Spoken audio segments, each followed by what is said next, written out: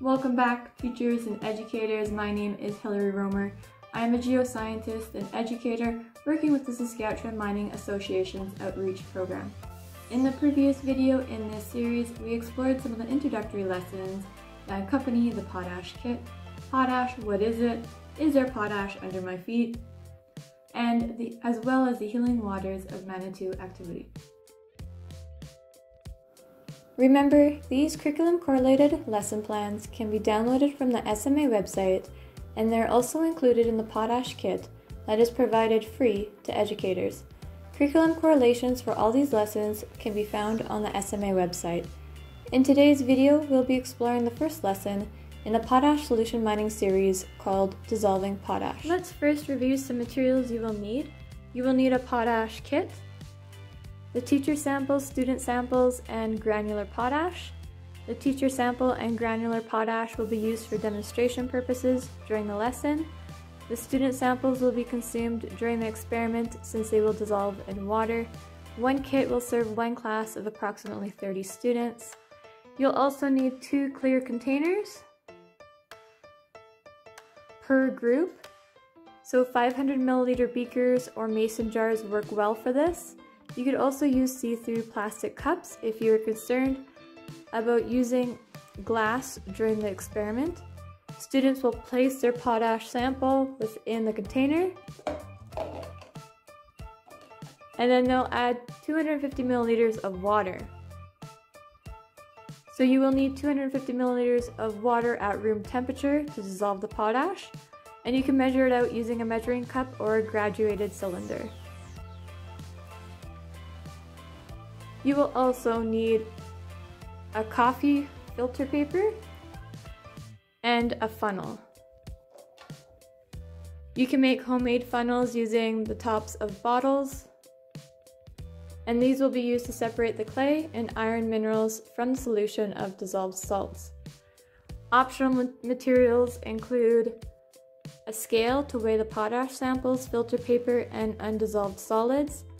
The weights can be used for older learners so they can calculate the percentage of salt minerals versus insoluble minerals. You can also use a spoon or a stir stick to mix the mixture before filtering to break up any clumps. You can also use timers to keep track of when learners are to draw and record observations. You may also use magnifying glasses, hand lens, or any other materials for identifying and testing minerals. I recommend beginning this lesson by having the students recall what they learned about potash during the introductory lessons. Review that around 380 million years ago, there was a large saltwater sea covering Saskatchewan.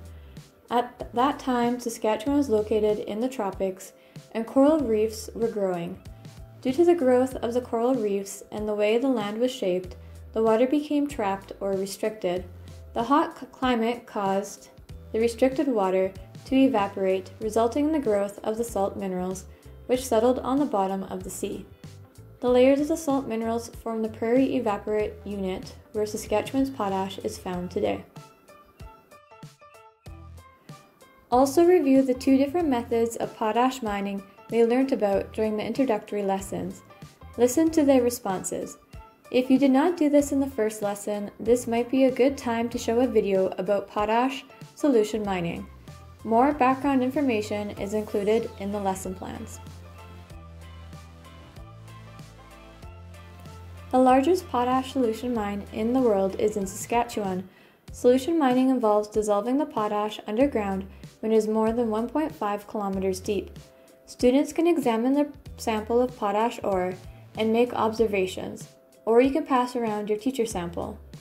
Discuss that potash is a rock made up of the minerals sylvite, KCl, halite, NaCl, which is table salt, clay, and iron minerals.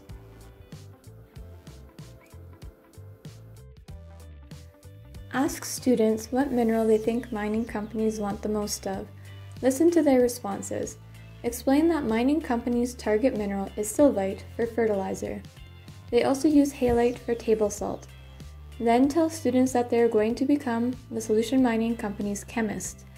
As a chemist, you have to come up with the best way to separate the valuable minerals from those that are not. You need to plan a way to separate the clays and iron oxides from the salt minerals. Have groups brainstorm and share their ideas with the class. Explain that during this experiment, they will dissolve the salts using water and then separate the clay and iron minerals by using a filter.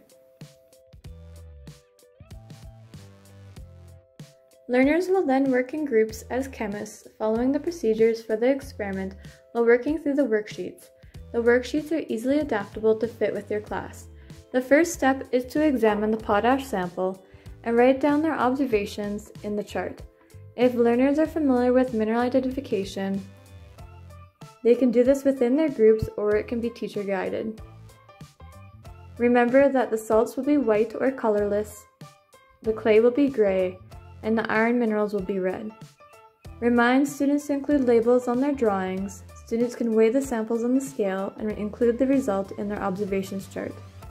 Then, learners will follow the procedures to set up their experiment.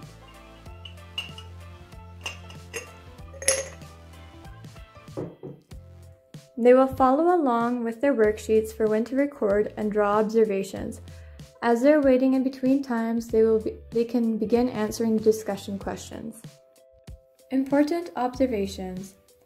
Bubbles along with white and red particles rise to the top. The red particles could be rising and sinking, and a reddish layer will eventually form. The red flakes might accumulate on the surface. Observing near the surface of the potash, learners may notice waves or small eddies form as the salt along the edges of the ore dissolves. The ore will look rougher because the smooth parts dissolve faster. The clear salt minerals will dissolve into the solution. The next day, there could be air bubbles attached to the side of the container, some red flakes floating on the surface, some suspended in the clear salty solution, no more reddish liquid zone near the bottom, but instead there will be a layer of red and gray sediment at the bottom. At the beginning of next class, have learners record and draw their observations before moving it. Then they can proceed. During this class, learners will separate the clays and iron oxides out by filtering the mixture through a coffee filter and funnel. If learners do not have much clay and iron minerals in their filter, then that means they have a higher grade sample. Learners will continue to work through the procedures and worksheets. The filters will need to be left out to dry. Also, learners will have to weigh a clean dry filter and later their own filters once the clay and iron minerals are dried out, if they are calculating the amount of dissolved salt minerals versus insoluble minerals.